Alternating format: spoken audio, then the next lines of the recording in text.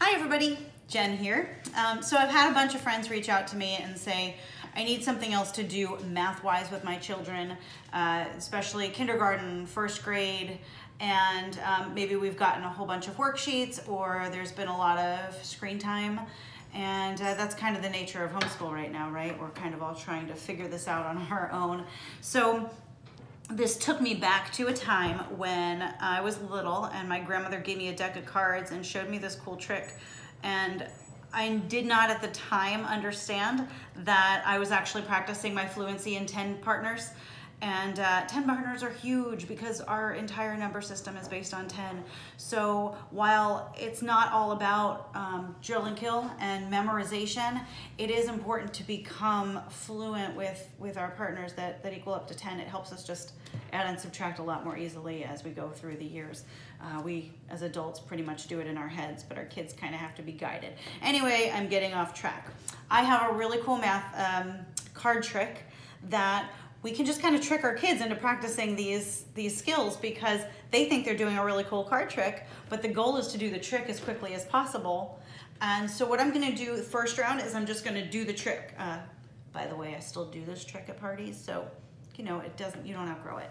I'm gonna do the trick first, and then the second time through, I'm gonna show you how it worked.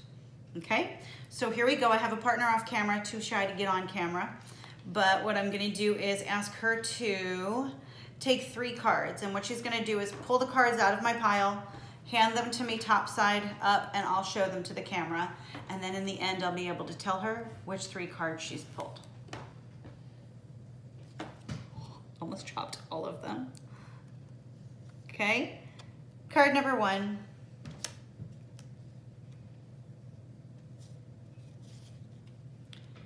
Card number 2.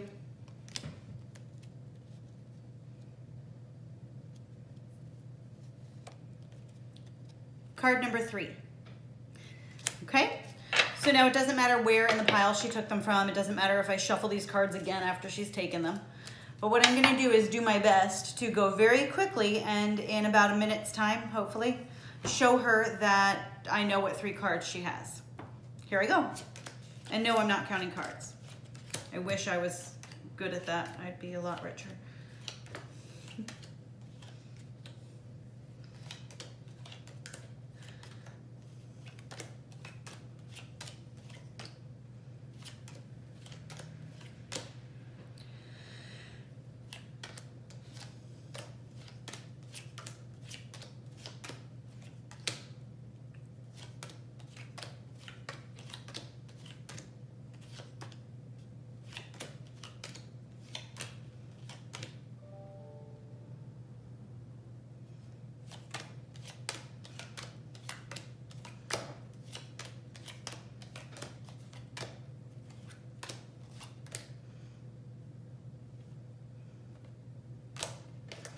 Okay, so what I'm gonna tell you is that you have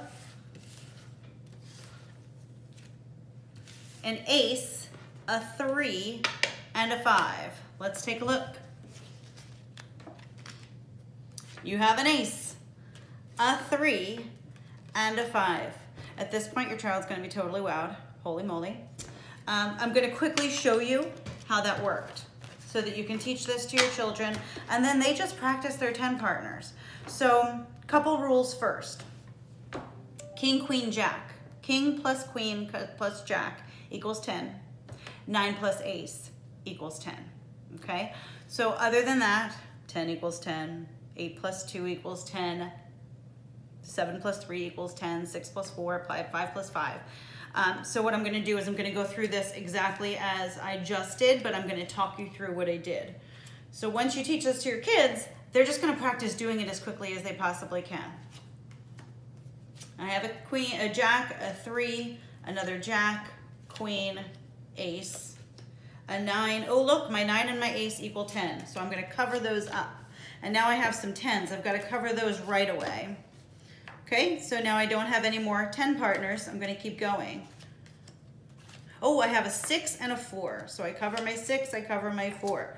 My 7 and my 3 because they add up to 10. I have a 6 and a 4. I have a king, a queen, and a jack, so I'm gonna cover those up quickly. And now I have an 8 and a 2, so I can cover those. I have a 7 and a 3, a 5 and a 5. I can cover my 10. I have a 6 and a 4, an ace and a 9. Oh, king, queen, jack. I can cover those right up. I have an 8 and a 2.